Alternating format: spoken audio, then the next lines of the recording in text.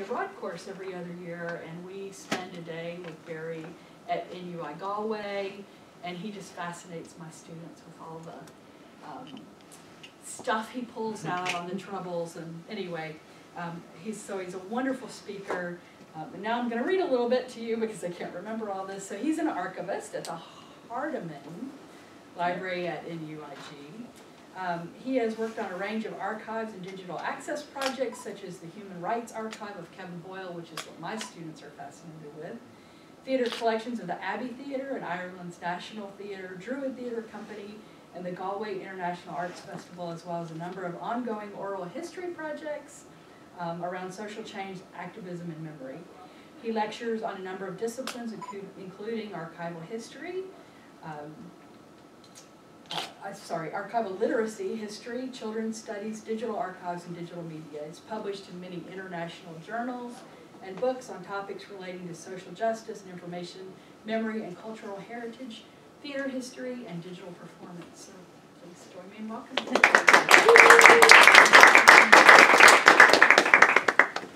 Great, thanks everyone for that lovely welcome, and thanks Lisa in particular for this really wonderful and kind invitation. It's a real pleasure to be here and speaking with you today. In particular, thanks to Lisa. Great thanks to Gregory as well for all outstanding help on the journey getting here. And it's wonderful to be an archivist speaking to you in my natural habitat of the archives reading room as well.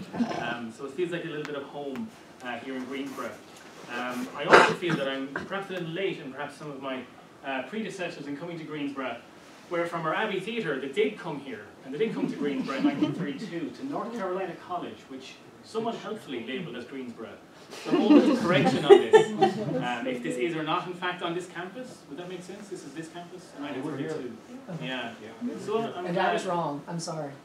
It's what? We were discussing this morning. I wasn't sure. So a decade and a few years shy of a century later, I'm glad to be bringing some Irish theatre back to Greensborough. I'm sorry it took so long, but it's really great to be here. So this is what I'm going to focus on today. I'm going to orientate you through this journey across Irish landscape and some famous plays of Irish theatre. Hopefully not touch on Brexit too much. I mentioned that in my preview or bio about this presentation. It's been so refreshing to not be in the midst of all the Brexit conversations for even a few days. So who knows what's happening back at home and in the UK, I'm not too sure. We're going to focus on a few plays at the Abbey Theatre, Ireland's national theatre, and also a cartographer called Tim Robinson, and I'll introduce you to all these people shortly. So a little bit of an introduction about the theatre archives, and we are a multidisciplinary archival service, so we have fantastic resources in theatre collections. We're very lucky that our institution over the last decade or so has been really to the fore in collecting these great archives, and also putting the resources behind them to digitise them. Just from within the library, our own resources within the library, also excellent support from colleagues in the Centre for Drama, Theatre and Performance, led by Professor Patrick Lonergan, and we have great inter-institutional, interdepartmental collaborations there. Other collections, like Lisa mentioned, our Northern Ireland collections are really phenomenal as well, linking back to the civil rights movement and the troubles in Belfast.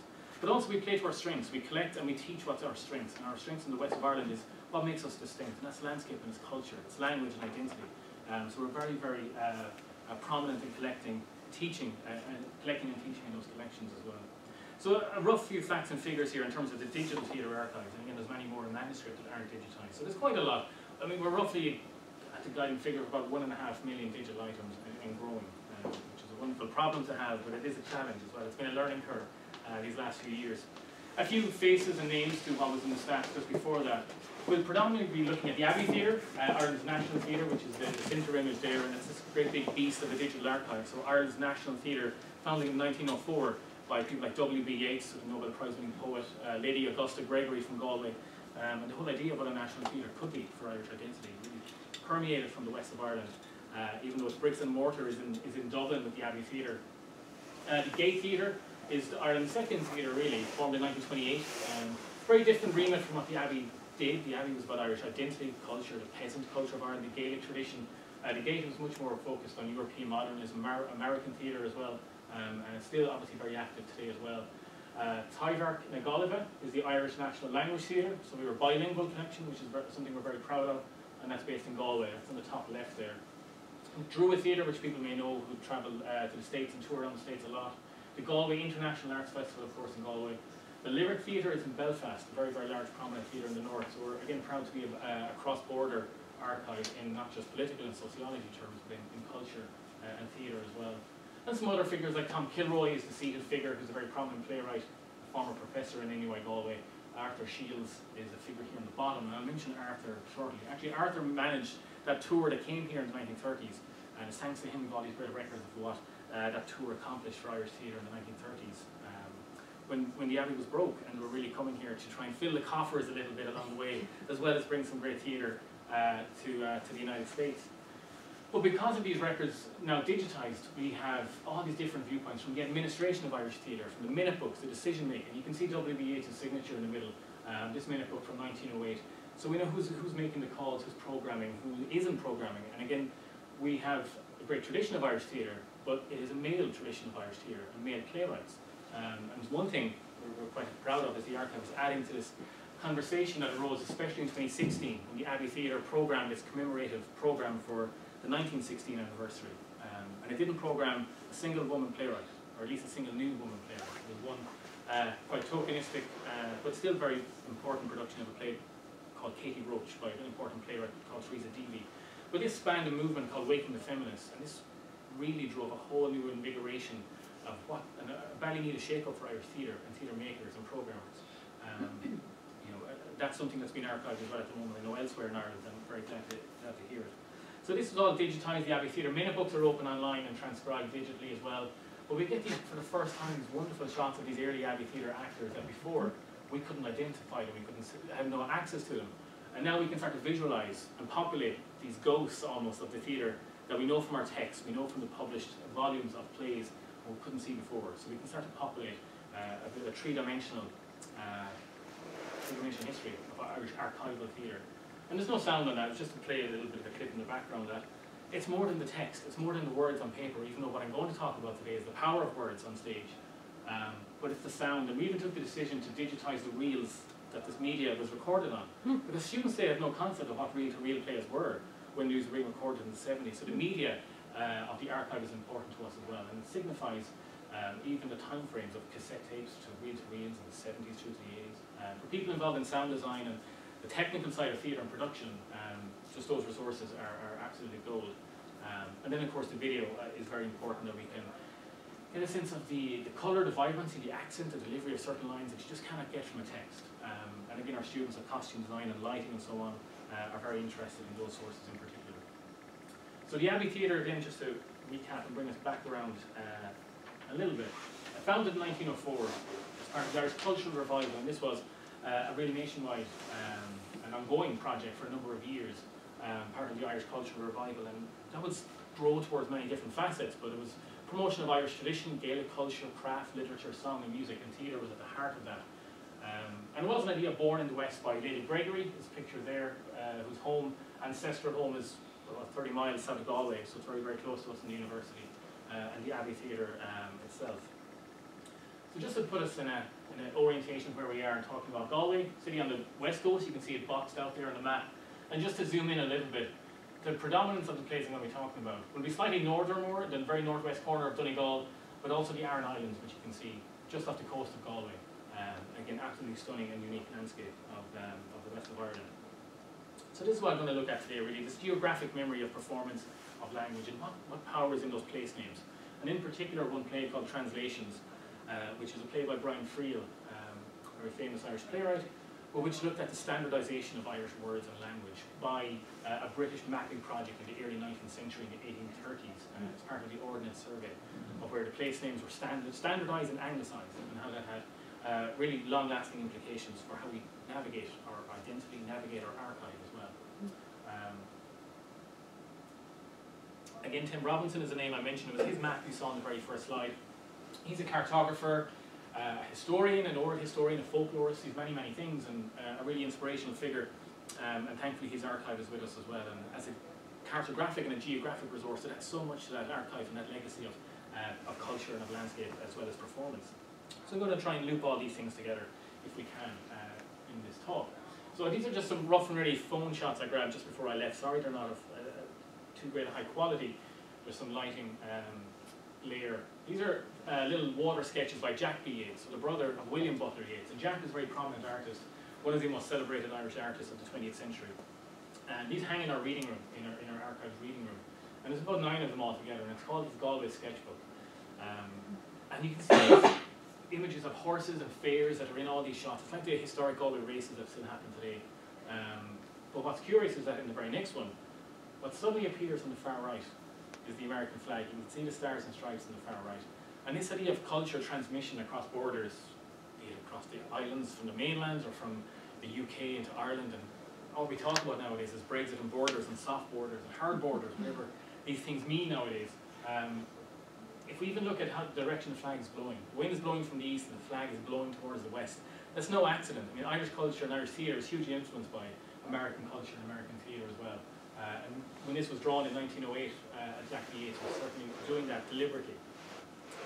So, in 1935, Jack's brother, William Butler Yeats, the Nobel Prize-winning poet, co-founder of the Abbey Theatre and others, wrote a poem called A Man in the Echo. And in that poem he had a line that read, "Did that play of mine send out certain men the English shot?" And the play he refers to is Kathleen Houlihan, who's no relation, my dad. And the shooting he mentions is, of course, the 1916 Rising in Dublin. And Kathleen Houlihan was a very powerful piece. It was propaganda, really, of an old, haggard crone who arrives unannounced to a house somewhere in Ireland, typically in the west of Ireland, unannounced. And she arrives to the house on the eve of a wedding.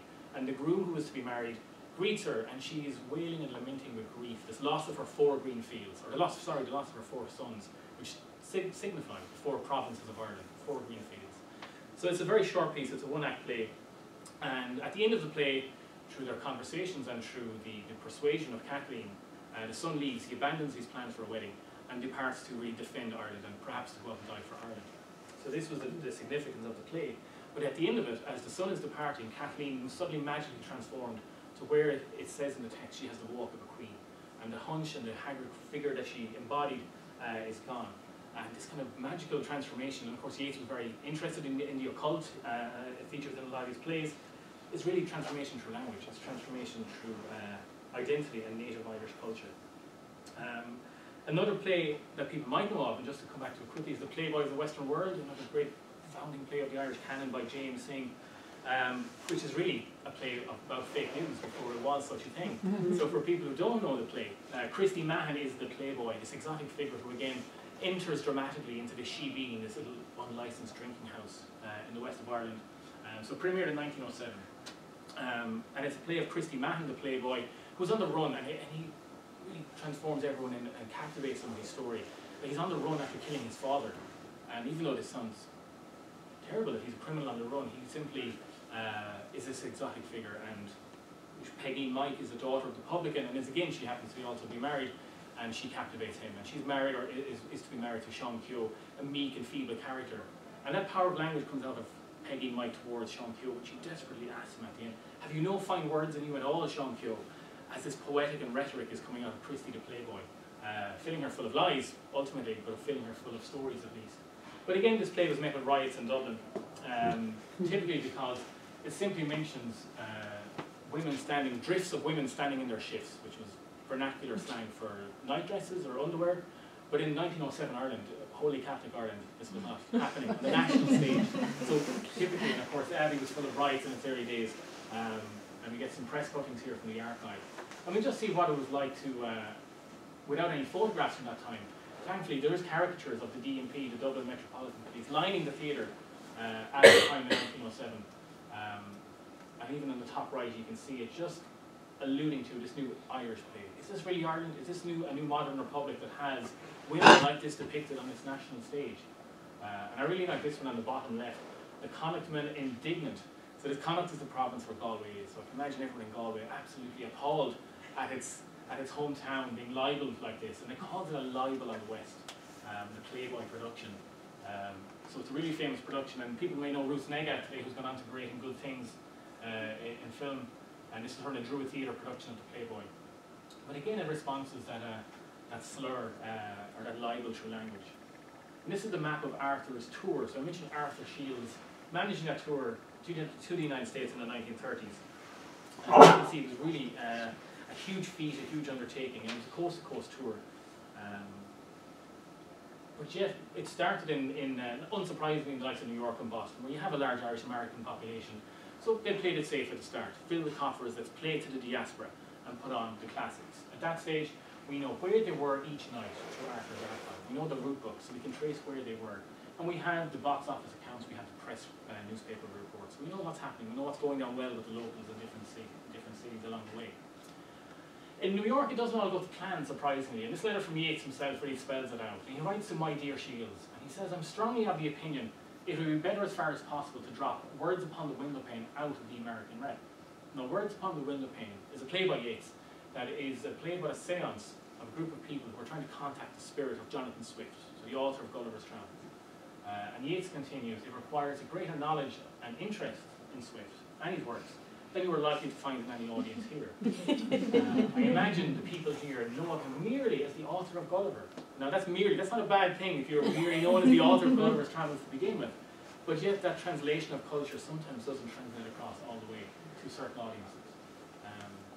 A single letter, I think, tells us very much. It tells us a little bit of insecurity there from Yeats, which doesn't happen too often. It also tells us he was kind to himself by putting himself up in the Waldorf Astoria, even though when the Abbey was broke, he puts himself in a very fine hotel in New York. But we get a sense of the audience, and what the video recordings later on tell us an awful lot about the nervous laughter of the audience, or the kind of belly laughter of an audience, or the gasps or the shrieks sometimes in an audience when certain scenes are played out. But before all that, when we go back to the 30s, what do we have? We don't always have insights of the audience, but when we do, it's very interesting. And this is from William J. Sullivan, so a good solid Irish-American name, attorney at law in Boston, 1933. And he writes to Arthur Shields, manager of the Abbey Players, who are currently residing in Hodges Street Theatre in Boston. And they were at the Playboy. This William Sullivan is kind of wrong in how he describes it. We know he's at the Playboy by his description. But he says, I was enjoying the show immensely until the entrance of the miller in the last act, and his utterance of that blasphemous expression and its repetition shocked me, as well as all those surrounding me, and I left the theatre in disgust. And he also goes on to say in his first paragraph, I have not enjoyed an afternoon in the theatre as much in years. So even though he walked out in disgust, he still really loved it. So there's no such thing as bad press. This is something that was really interesting to us. Tuskegee, Alabama generally didn't mean too much to us as a location. We might know that at the top of our head as a place, but the social and cultural history of the institution, we didn't really have too much insight. But we came across these photographs and the programs. Again, this is probably not long after they were in Carolina as well. So they played a matinee as well as an evening performance. And Arthur writes back to Dublin about the segregated audience that came to the production in Tuskegee. And it was really remarkable that in New York, Yeats was worried that the Irish Americans wouldn't get his plays. Yet Arthur writes back to Dublin and says the audience in Tuskegee were the single warmest audience on the whole tour. So they were physically dancing and rolling in the aisles laughing at these comedies. And these were middle-class drawing room comedies by people like Lennox Robinson, really stalwart Abbey playwrights at the time. But you would think at least there should be no prior knowledge of these plays by the time they got to Alabama. As we've researched, that's what we can find out. But yet, the archive tells us something different, that translation sometimes can just happen naturally and organically. It doesn't happen to be a diasporic audience at all. So that brings us back to an round circle, back to translations. Brian Friel's play in Famine. I probably won't go into Famine too much. It's in the backdrop to translations. Obviously the Great Famine of Ireland in the mid-19th century, in the 1840s, is this catastrophic event that forever changed the demographic makeup of the country, the linguistic makeup of the country, with the destruction, the final destruction of the Irish language as its main language of the people. A million, roughly speaking, 1 million people died from starvation, 1 million immigrated. So it had huge catastrophic effects, specifically in the west of Ireland. And it's interesting those years, it's also when Galway was founded in 1849. So, and a university grew in the west of Ireland in those years. And it was, of course, Queen's College Galway in those days as well, been given a patent by Queen Victoria. But when we talk about translations, and just before that, there's an Irish scholar and philosopher and academic, Richard Carney, and he talks about this development of modern Irish drama as a form of authentic verbal and a linguistic structure. And he talks about the verbal and dialogue and the verse and the poetic in Irish drama. And he says, and I quote, this indigenous movement of verbal theatre boasts an august lineage extending from Oliver Goldsmith to G.B. Shaw to James Synge to Yeats, Sean O'Casey, and to such contemporary dramatists as Brian Friel and Tom Murphy. So all these authors share a common concern with the place of language. They've created plays where words tend to predetermine the character, the plot, and the action. So that's Carney's take of things. And it's not just these two plays that do that. I mean, Friel is a linguist as much as a playwright. In a later work of his in 1975, a play called Volunteers, there's a group of political prisoners in the north of Ireland. And again, it's loosely in the backdrop of the Troubles. It's a very, very interesting piece. And as part of their, I suppose, community service as being political prisoners, they're on an archaeological dig in the city, and they've uncovered a skeleton. And these two guys, these two prisoners, Keeney and Knox, are simply chatting to each other, trying to guess, and they're kind of joking about how this bunch of bones in front of them may have previously met their bodily demise. And what they can come up with was maybe he was a victim of language. And that has certain connotations. Being in the era it was spoken in the 70s in Belfast, being a victim of language was not uncommon, because you could be isolated, perhaps not isolated, but identified by your roots, your community, whether you're Protestant or Catholic, from East Belfast or West Belfast, by accent. So being a victim of language speaks to that very much. So just by a very brief bio for those who don't know, Brian Friel, Tom Murphy. So Friel was born in County Tyrone in Northern Ireland in 1929 and died in 2015. And Tom Murphy was born in 1935 in Tuam in County Galway. And Tom Murphy sadly died just last year. I mean, both these figures are masterful literary figures and playwrights. I think it speaks a lot to the position of theatre in Irish society that when Tom Murphy died last year, he was afforded a public repose in Dublin City at the home of the Dublin Lord Mayor. I thought that in the midst of all the chaos that's happening around the world, the biggest news story in Ireland for that week was the passing of our playwright. And as poignant as that is, I think it speaks a lot. So translations, what you see the play on the left there by Brian Friel, premiered in Derry, so not in Dublin, and premiered at the Guildhall in Derry in 1980, September 1980. And it was the first production by a newly formed theatre company called Field Day. And Field Day's ethos was to bring a very new, urgent, very raw reflection to Irish society, particularly from a Northern Irish context. It was founded by Brian Friel himself and Stephen Ray. I'm not sure if people might know the name of Stephen Ray. And it also starred a young Liam Neeson, who has also caused a stir in the media in recent weeks by his own words, language, and various topics. But again, to begin this investigation of language and place, Derry is a fitting starting point, because depending on your community and your background, you will call it Derry if you're a Catholic community member in the north, or from Derry, or you will call it Londonderry if you're a loyalist, or a Protestant perhaps. So even its own identity is dual, and you can identify yourself quite easily depending on how you call it, Derry or Londonderry. And in 2013, when Derry had the designation of being the UK City of Culture, they had to compromise this somehow. Is it Derry, the UK City of Culture, or Londonderry? So they had a compromise, and it was called Legendary. So it worked for that time, and it got them out of a jam. But both translations and Famine, as two plays, speak to this recalibration of a country, a people, a language, a landscape, and a tradition of culture. And both plays explore the formative events of the shaping of modern Ireland from the 19th century on, including, of course, the Great Famine and the aftermath of that. But both plays are less about historical events. They're not documentaries. They're not designed to give us a history lesson, and it's more about the psychological fallout of documentation of where we've come from, and how we remember that, and how we embody place in the place names in which we talk of where we come from. So the whole premise of translations as a play is rooted in how we communicate. How do we talk to each other? How do we talk to those whose heritage we don't share? How do we talk to those who don't understand us at all? And it was quite a clever device in the play that the Irish characters are understood to be speaking Irish, even though the actors are speaking English. So the audience only hear English in the play. The English characters are speaking English, and obviously they are understood to be speaking English, but they can't understand each other in the play. So the characters are just blindly and dumbly kind of flailing at each other linguistically, trying to understand each other. And it's a really, really clever piece. And I'm going to show some clips of it shortly as well. So the setting of it is in County Donegal, and Friel sets all his plays in this one fictional place called Ballybeg.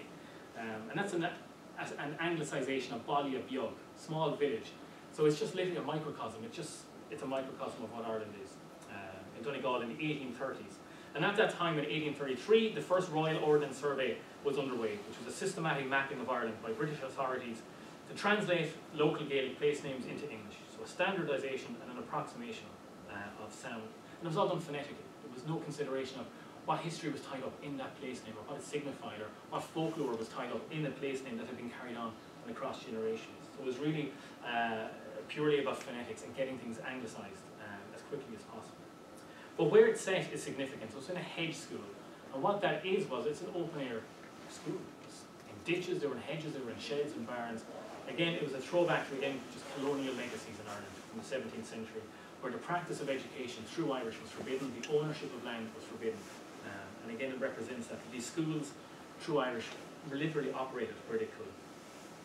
The characters in the play, Hugh is the schoolmaster, so a position of power and learning within the play. His son is Manus, and he's waiting to really inherit the role of the schoolmaster from his aging father, Hugh.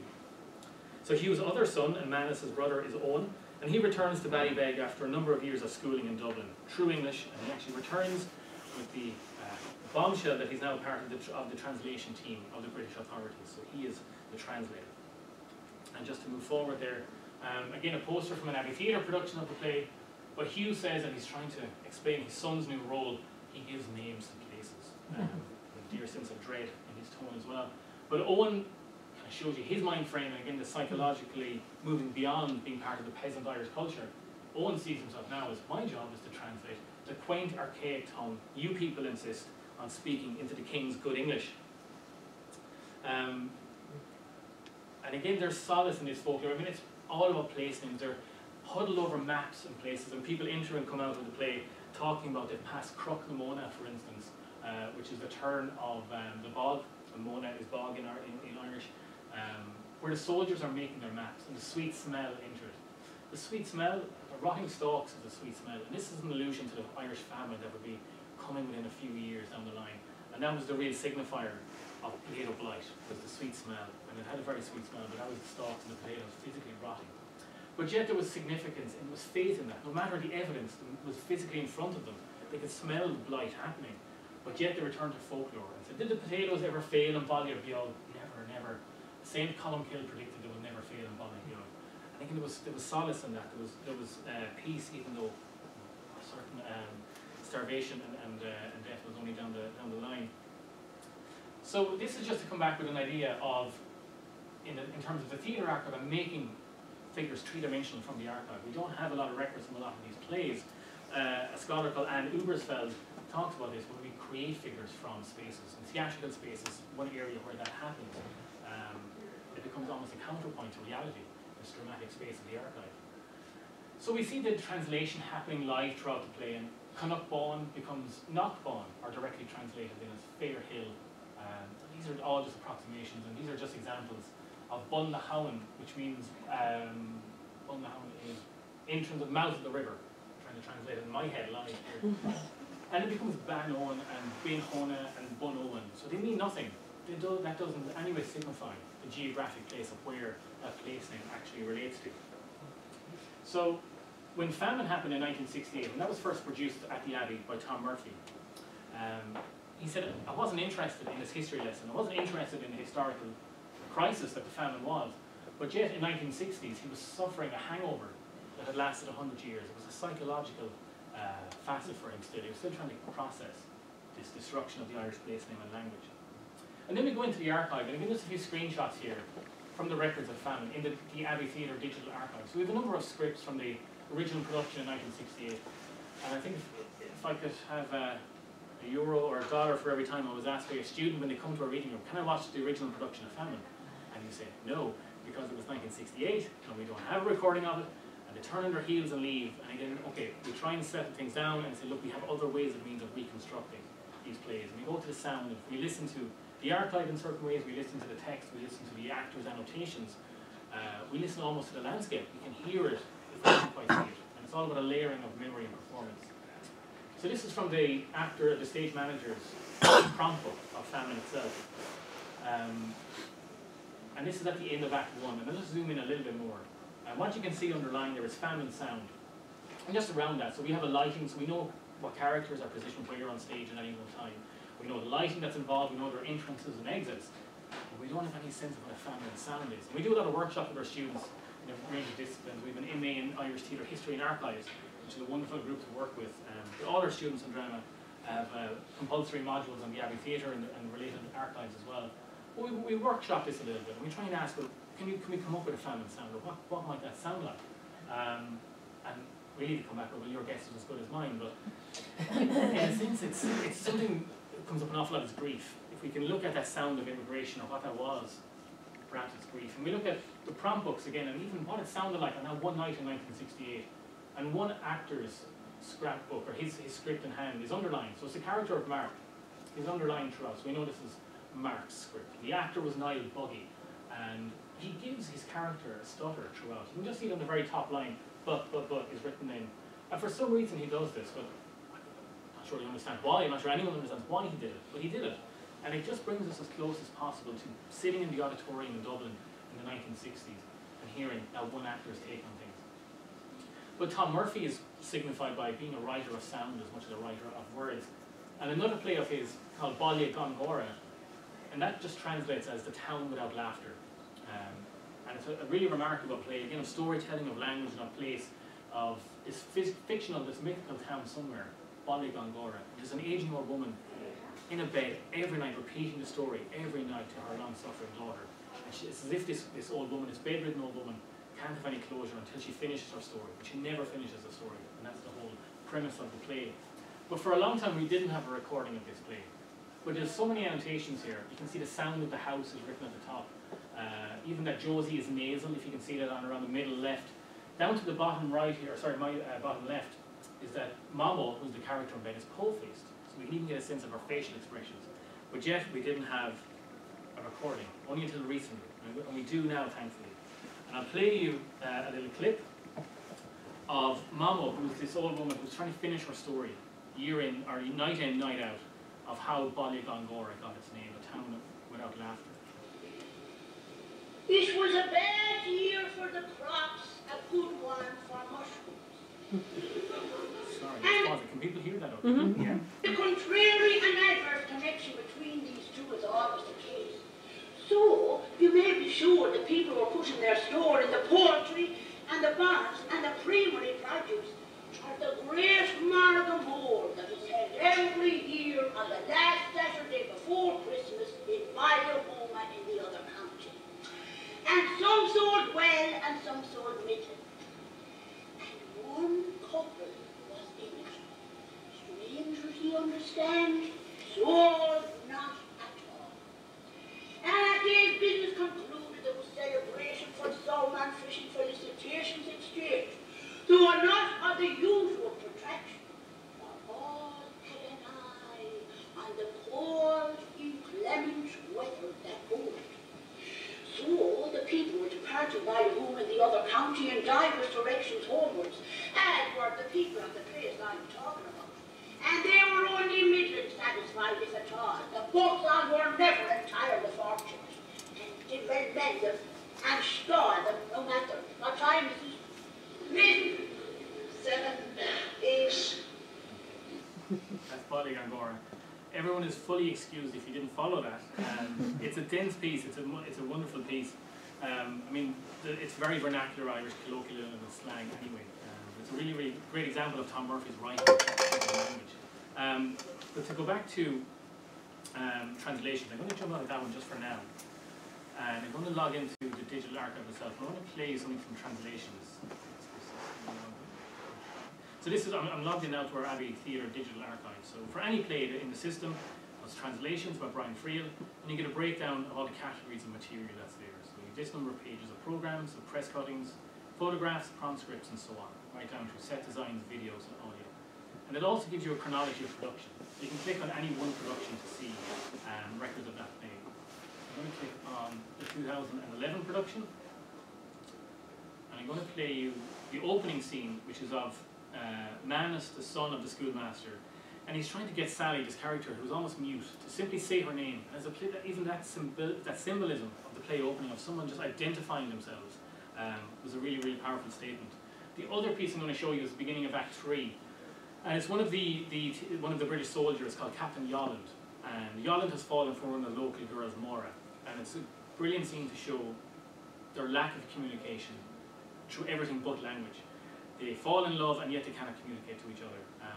So we'll start off by just showing you the opening scene first of all.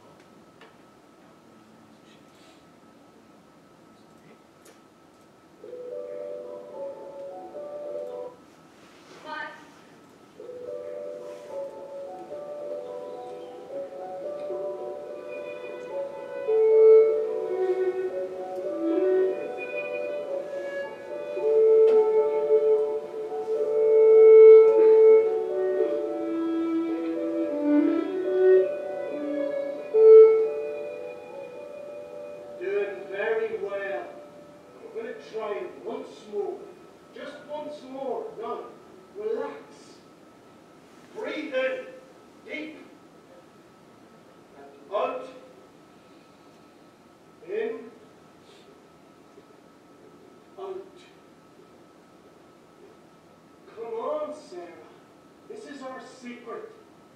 Nobody's listening. Nobody hears you. On the way of it, if I eat that pay now, copus and pay. Get your tongue and your lips working. My name.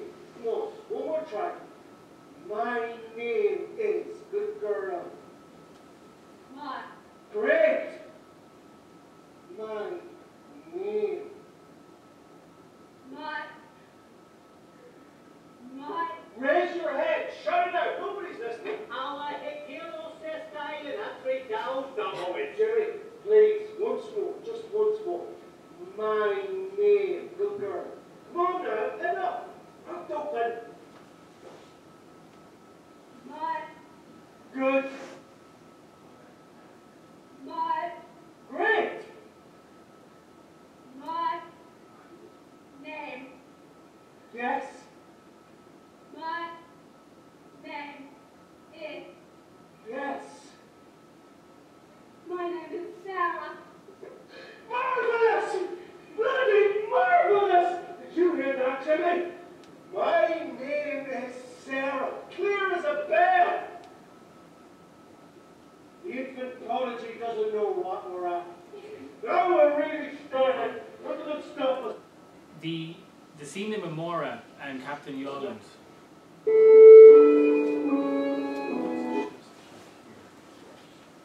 And at this point they've stolen away at the end of the night.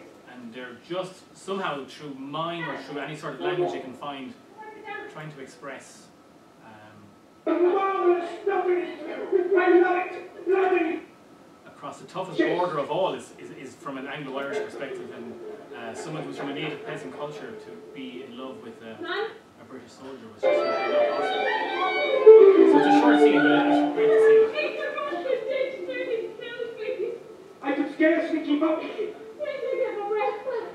We must have looked as if we were being chased.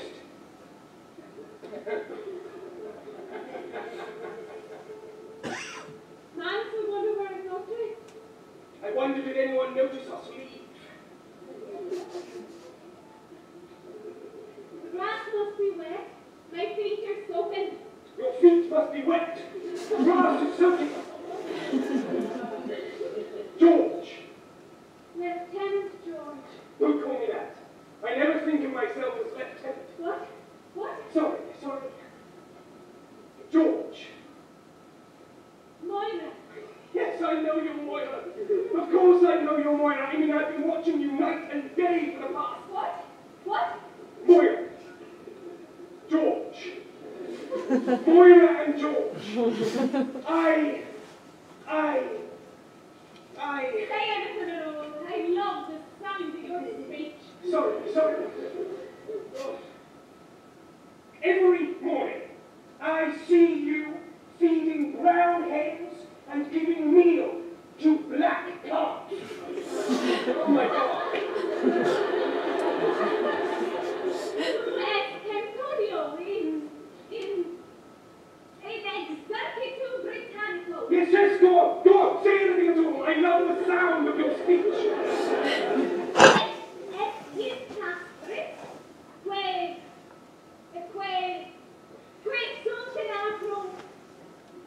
Oh my God! George! What? Water! Oh yes! Water, very good! Water, good! Fire! Indeed! Fire! Plenty! Yes, go! Air! Of course!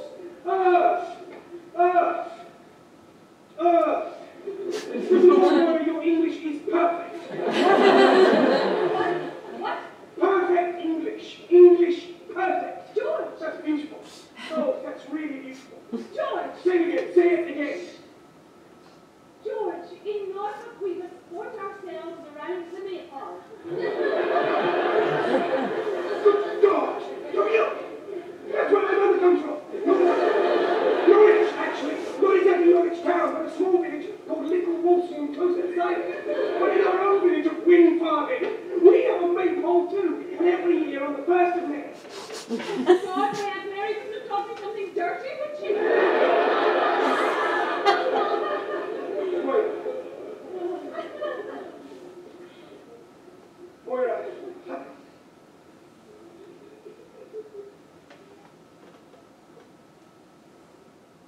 town. Dreaming the home again. We saw it. We saw that. Listen now. Carry your foot. Count Marie. Lock him in there. Look at you. Look at you. Lock him up. Lock him up. Look at you now. Look. What? Pull. Now, I wish to God you could understand. soft hands. A gentleman's hand. Because if you could understand me, I could tell you how I spend my days. I'm thinking of you. Or gazing up at your house in the hope that you'll appear even for a second. Every evening you walk by yourself on the jawbone. Every morning you wash yourself in front of your tent. I would tell you how beautiful you are. Curly-headed woman. I would so like to tell you how beautiful you are. Your arms are long and thin. The skin on your shoulders is very white. I would tell you. Don't stop. I know what you're saying. I would tell you how I want to be here. To live here. Always. With you. Always. Always. Always. What is that word? Always. Yes. Yes, always. You're trembling. Yes, I'm trembling. Because of you. Don't tremble, Jimmy. I've made up my mind. I'm not going to be sick. Listen to me. I want you to lose soldier. Don't stop. I know what you're saying. I want to live with you. Anywhere.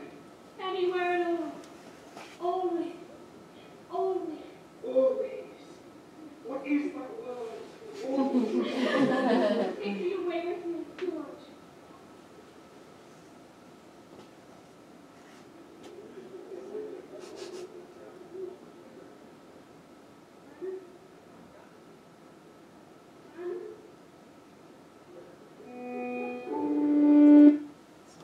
That scene, and it's really beautifully done. The only point in which they can actually communicate with each other is by speaking place names. You know, the language that we're speaking. The one line that Maura had in English that she just recited back was that she was dancing around the main pole in Norfolk. It was actually Yolan's hometown by pure coincidence.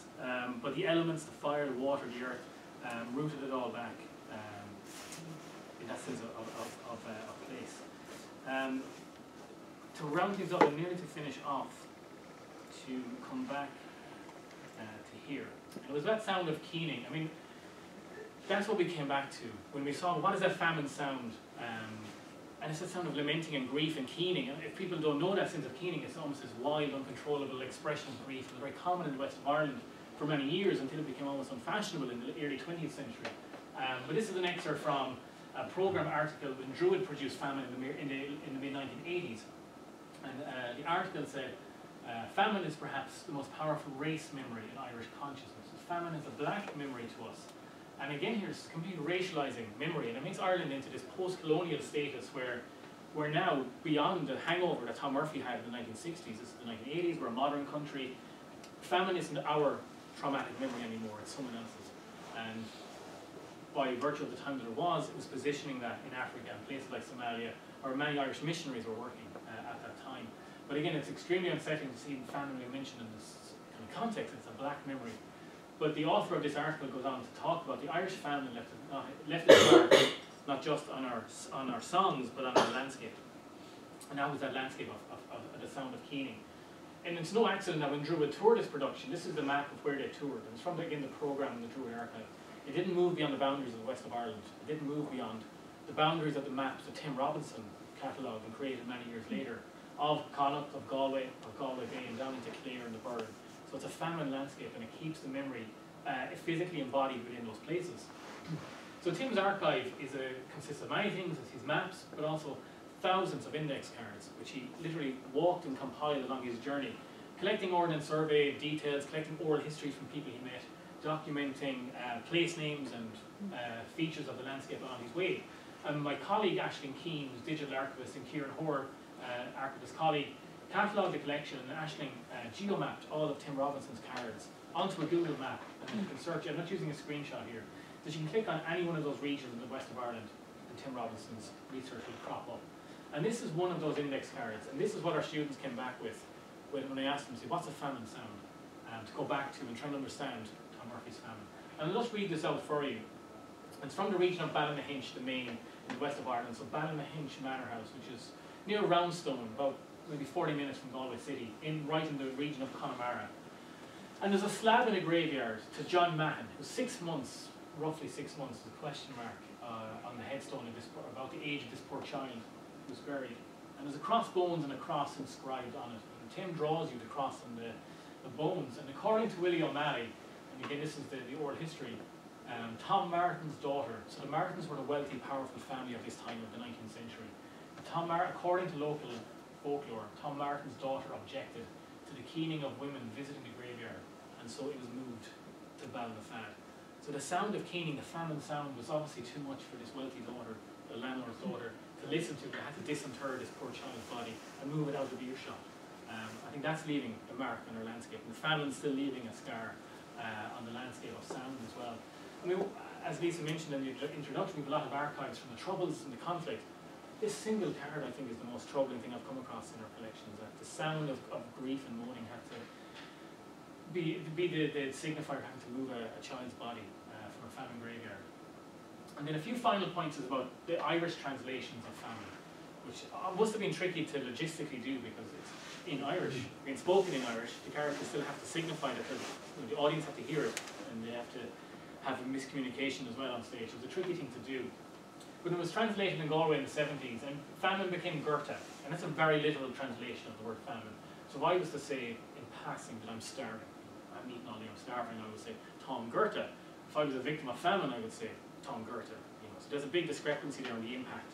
But if I was to fall and kind of scrape my knee, I would say Tom Goethe. So it also means hurt. And there was a different way of embodying famine, that it was a physical affliction, which again is slightly different from Tom Murphy's hangover of psychology and the effects of the hangover in the 60s from a century earlier. But sometimes again with the archive we also forget when we remember. And this is from the programme of famine in 1975. And on the left you get these illustrations which were from the London Illustrated News, directly contemporary to the famine. So these are essentially primary sources of the famine in the west of Ireland, where you have the scene of the eviction, you have this poor wandering waif in the middle going through a deserted village, and then finally the scene of immigration, where the priest is blessing those destitute who have some sort of belongings and who have taken them on the immigrant ships. On the same page of the spread, you can now contact fatty builders to build your new home. I mean, in the 1970s there was a boom happening, there was social and upward migration happening. There seems to be no irony here. And on the scenes of devastation on the left, forget that. Don't worry about that. You're out for entertainment at the theatre. You can also contact, you're in the interval, think about, we need to have an extension on our house. We need to have a nice new picket fence around it. And also I think this is very much drawing on this American post-war ideal of suburbia, that sense of a house as well. So it's an interesting influence. But that brings us back around to Tim Robinson's take on things, and that's Tim right there. And this is a scene of his maps of Inishmore. And what's interesting is we can place Friel's landscape translations back onto the places of the Aran Islands. And you can just see Dún Aingasa, which is that fort. And that's the landscape of Friel's translations. That's Dún Aingasa. That's the fort of Inishmore. Literally backing onto these perilous cliffs on Inishmore. And I might just skip through one or two of these, just to show you one or two as an example. Again, just from Tim's archive, about how the place names record the physicality of what happened. And this is a place name card for the area called the Vinegar on Inishmore. And again, just to read this, so sometimes between the beach and the main road at Port Murphy on Inishmore, according to Pat Mullen's theory, which belonged to Sean Connolly, so this is third-hand folklore coming on board, that when the English came in, i.e. the English language, not the English people, this fancy word, being vinegar, was used to depict the sour land, essentially the land that couldn't be supported during the famine. So it was a souring of the landscape, and it's simply translated as vinegar, which I just thought was absolutely fascinating when I saw it. That is really it. I'll skip by this very last piece again. It was just to allude to what was happening in terms of borders and our memories. And when Queen Elizabeth came to Ireland in 2011, for the first time, she laid a wreath for the Irish who died in the First World War, who were very much unremembered in Irish nationalist memory. It was seen as treasonous for Irish people to be in the British Army in the First World War. And it wasn't really for any sort of ideological reasons they joined up, it was purely economic. They got a wage. And Dublin at that time had the highest tenement populations in Europe, if not the world. It was destroyed with tenement populations. And this is just to maybe think about that the next time anyone may be in Dublin, and you're from Galway, please come to Galway, wonderful, but if you're in Dublin, I'll just set this Google map for O'Connell Bridge, which is the centre point of Dublin City, and just think about how we remember in our landscape of our cities. So the Irish National War Memorial Gardens are roughly 20 minutes away by bus outside Dublin city centre. We have to physically go that far. If we look at where the Irish nationalists dead are remembered, it is a 12-minute walk from O'Connell Street. It's along the main thoroughfare. We geographically hide the memories we don't want to remember, and it's in the landscape elsewhere. But it's an interesting thing to look at. We're in a decade of commemorations in Ireland right now, which looks back the revolutionary period from 1913 through to 23. We're in the middle of Brexit. Tomorrow, the 29th, is going to be Brexit Day, and that's been pushed back by a few weeks, or perhaps indefinitely. So who knows when that may peter out. But yeah, thank you all so much. And I've been trying to orientate you through the archive of language, of theatre, and since the west of Ireland. So I hope at least I brought you with me on that journey. Thank you very much.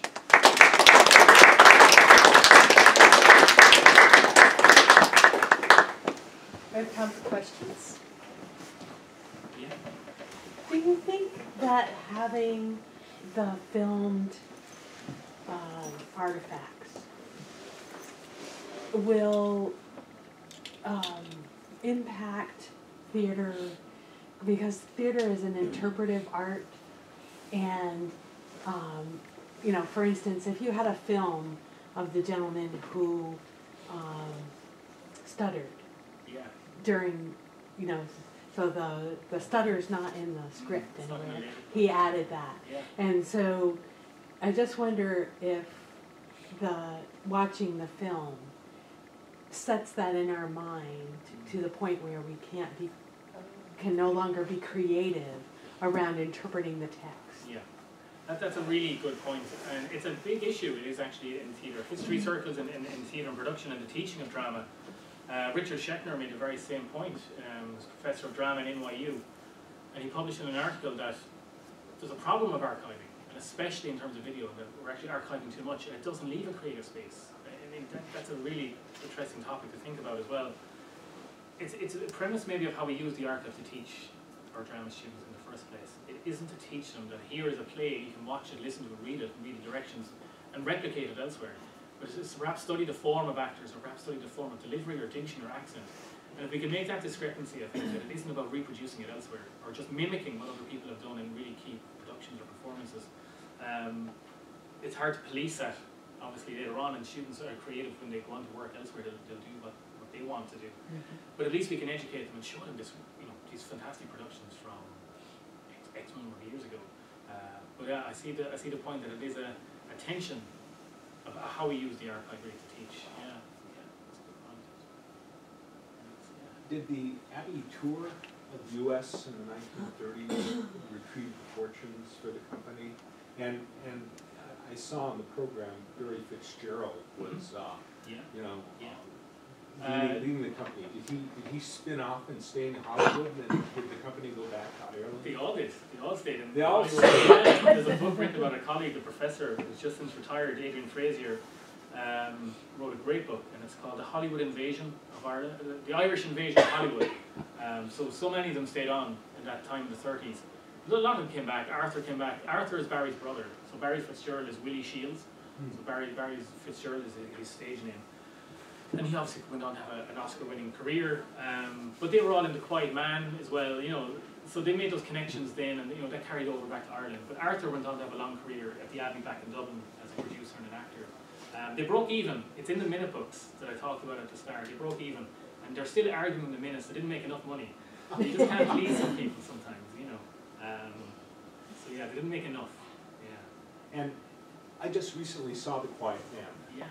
Again, and I found myself being charmed by it, and Barry Fitzgerald's drunken matchmaker, and all of that.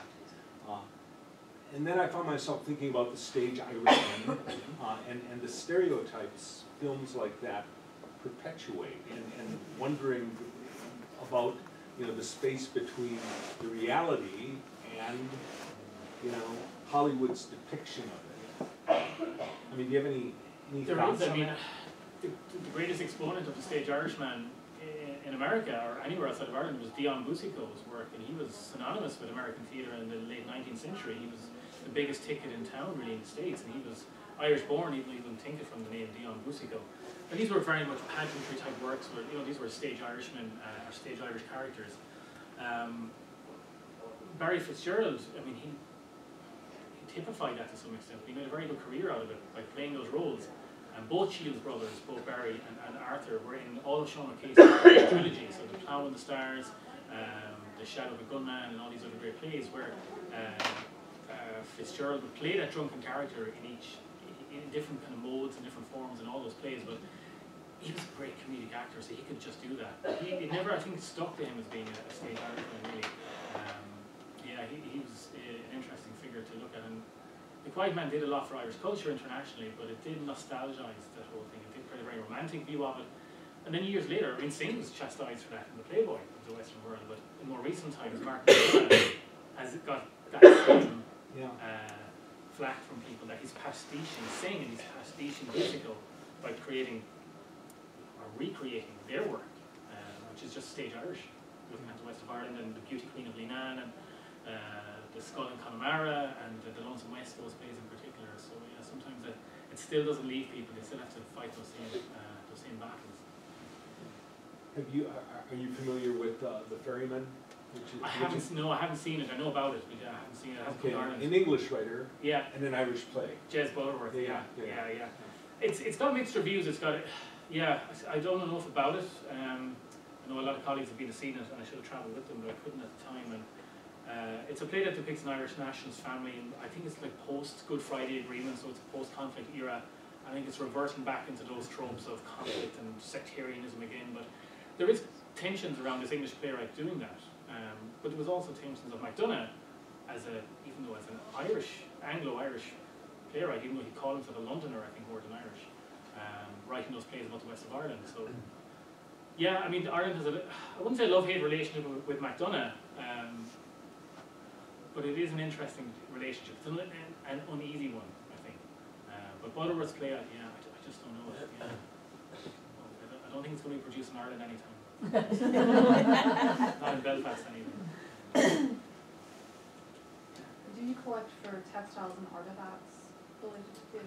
No, sadly not. It's something I'd love to do. We have some odds and ends. Like the character of Momo, the old woman in the bed, we have her nightdress.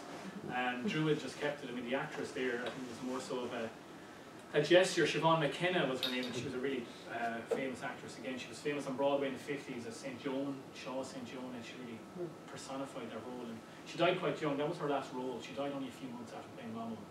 And she's buried in Galway. And Brian Friel actually delivered the graveside oration at her funeral, and he called her the idea of Ireland. You know, I mean, she was this first big international superstar in the 50s and 60s when media was really taking off.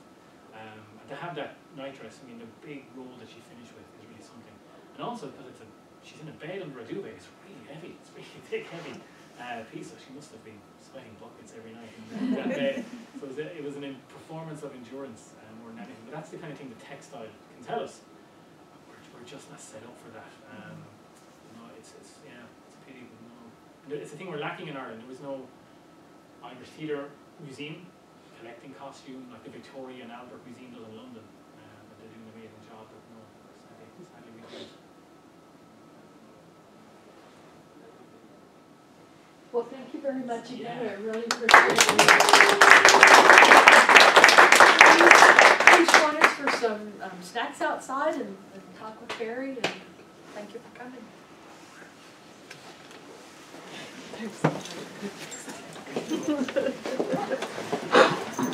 Wonderful to see you as always.